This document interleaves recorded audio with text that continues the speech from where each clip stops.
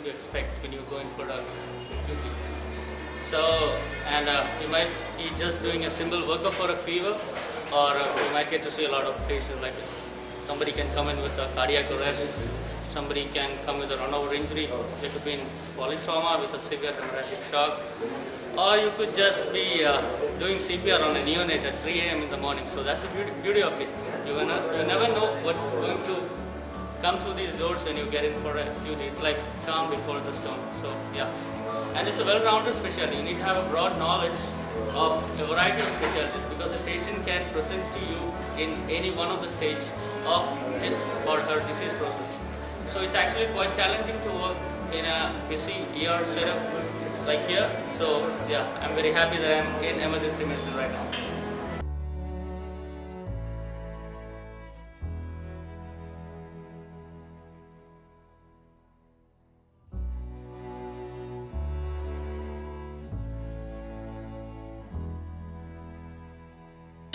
Hi, I'm Dr. Don. I'm an emergency medicine resident at KIMS Hospital, Trivandrum. About emergency medicine, I've always been enthralled by the amount of work that comes in a day and how it can come down to nothing. I mean, in just a minute's time, you're in and out of a totally different environment. Every minute is a new minute.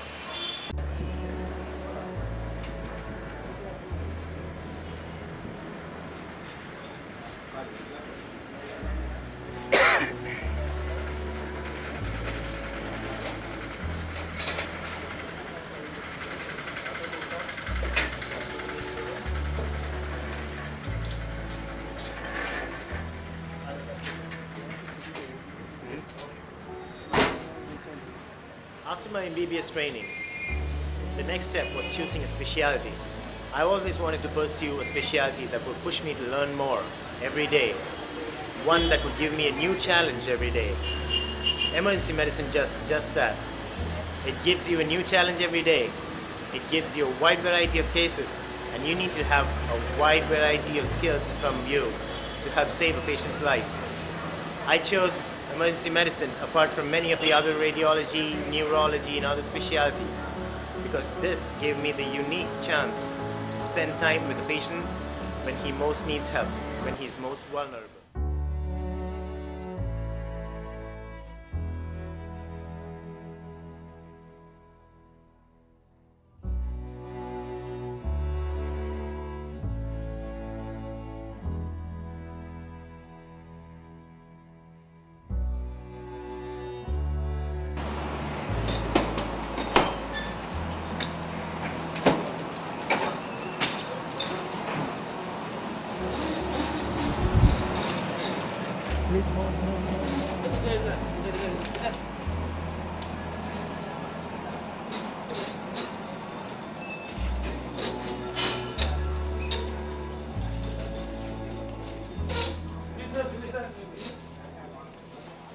Hi, I am Dr. Shastri, working as a senior consultant accident and emergency for the Max Hospital, Saket. I am here from the last 8 years.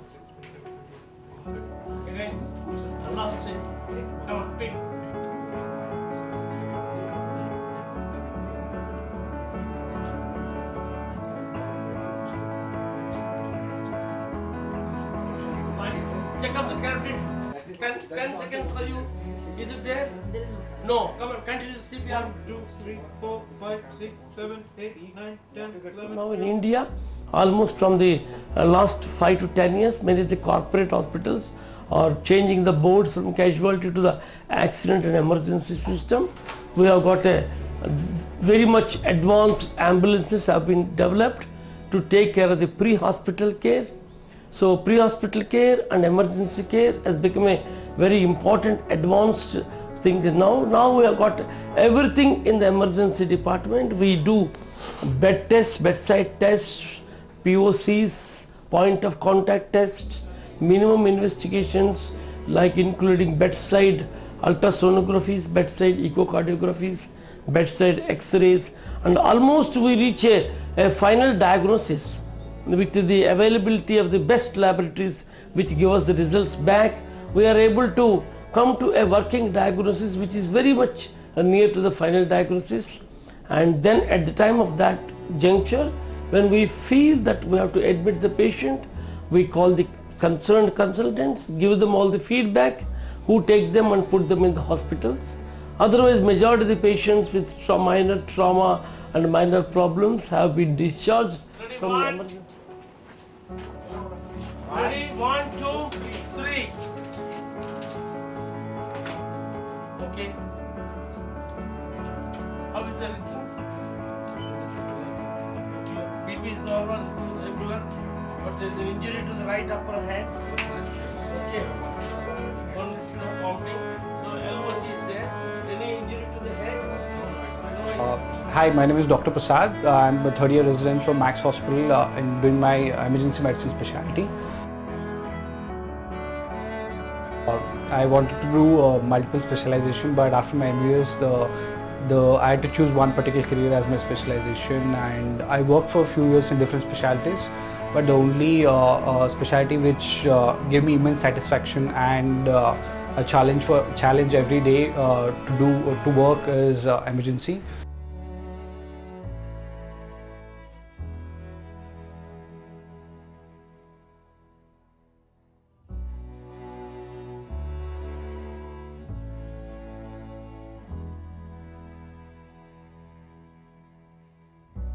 It is really challenging. I mean, it's not an easy job. It is highly stressful. The work hours, see, you always have to be on your toes. Okay. Again, as I said, you have no idea what is coming through the doors, so you need to be on your toes each and every time.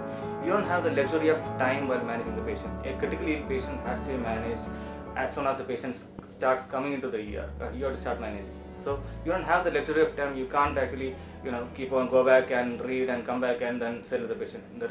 You can't do that.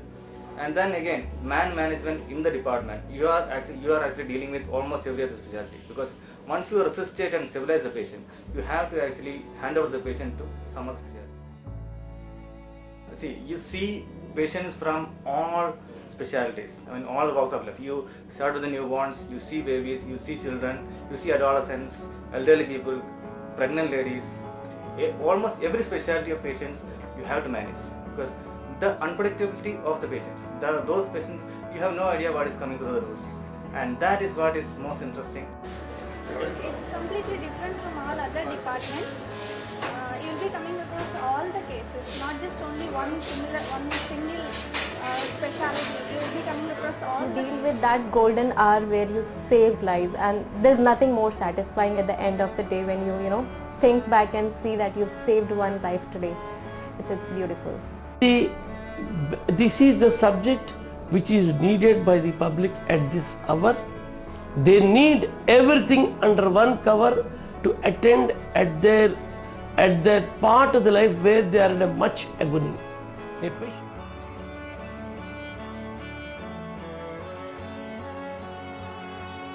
Of any hospital having an emergency is a life-saving area.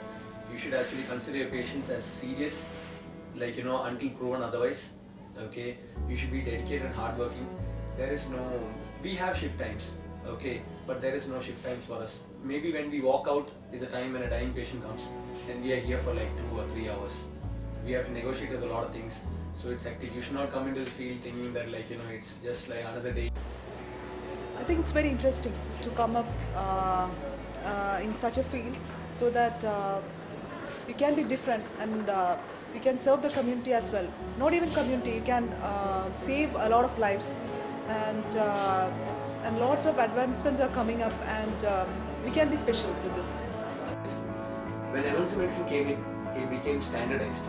Okay, what happened is we have the algorithms of BLS, ACLS, we teach, we train, we are perfected.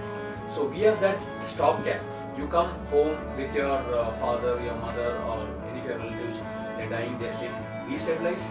If airway has to be addressed, we address. Okay, we do the life-saving interventions, and also sometimes they might come to us in such a way that we don't need to intubate or ventilate. They might be a few hours before they pass away. We do the interventions to make sure that life sustains.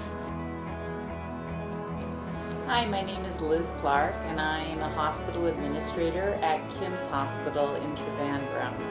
And I have been involved in helping develop emergency medicine standards and programming at my hospital as well as within India.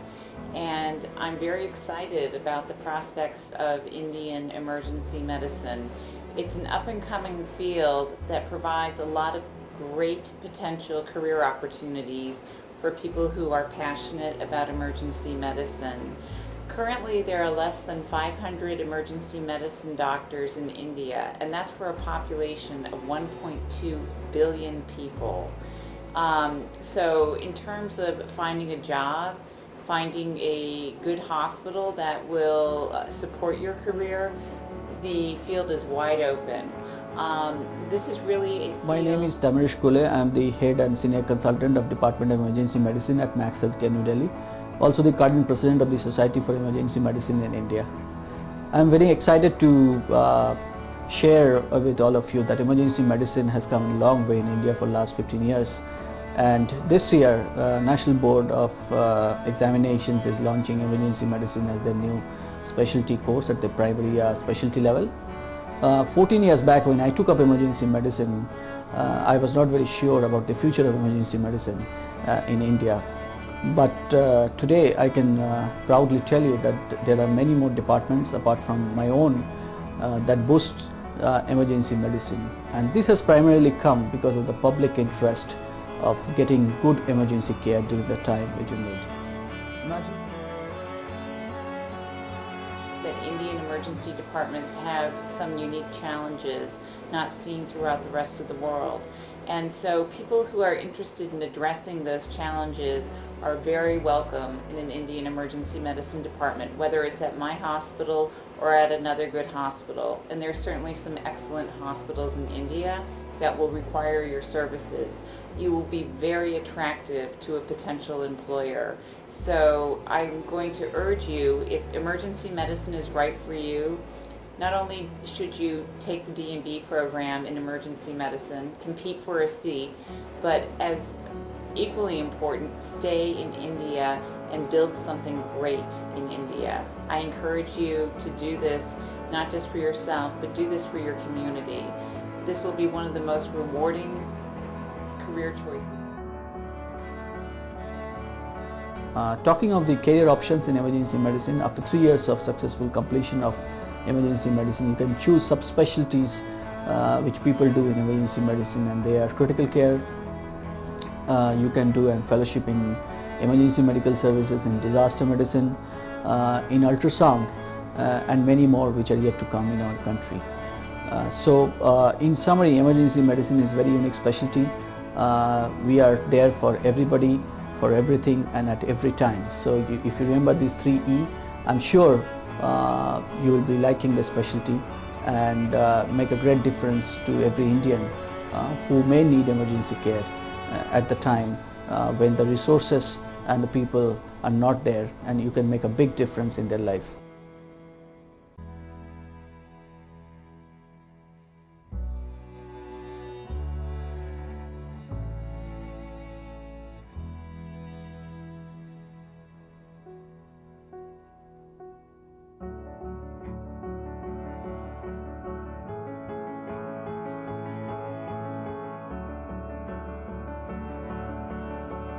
My aim is emergency medicine, to be an emergency medicine physician.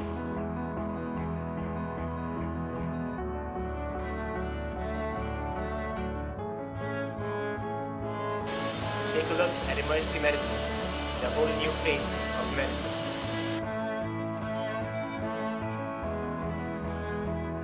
Emergency medicine, working on my dream. We are proud to be emergency physicians.